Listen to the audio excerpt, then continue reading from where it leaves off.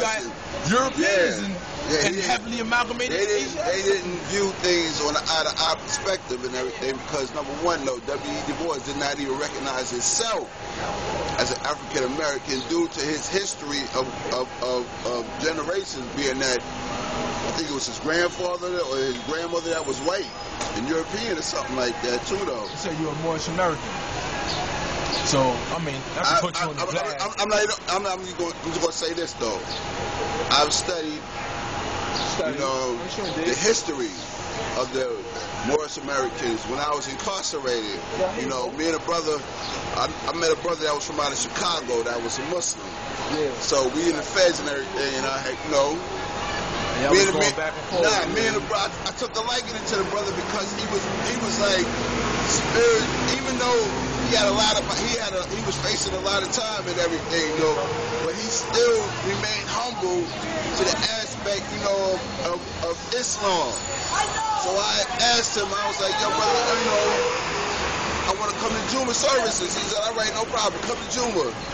So then, me going in one door, and they had another class of the Moors in another door, and I walked through that door. Yeah. So, I kind of like, I said, well, maybe, this was like meant for me to walk through these doors right here.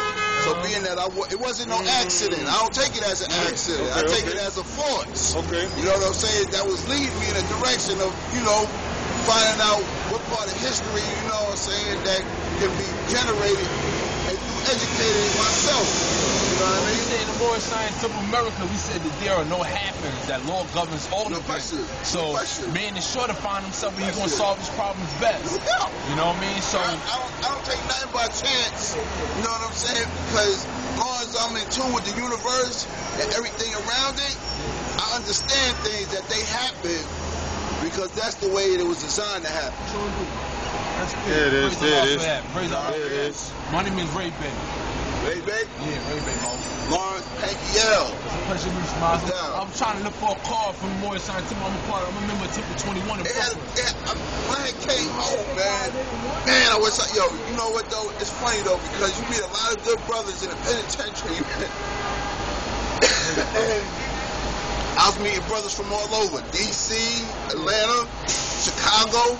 Yeah. So, and I knew that, the voice is universal, man. Yeah. And the information that these brothers was providing me, I was like, I was interested. Not only that was I interested, but I was infatuated, though, because I want to know about my history.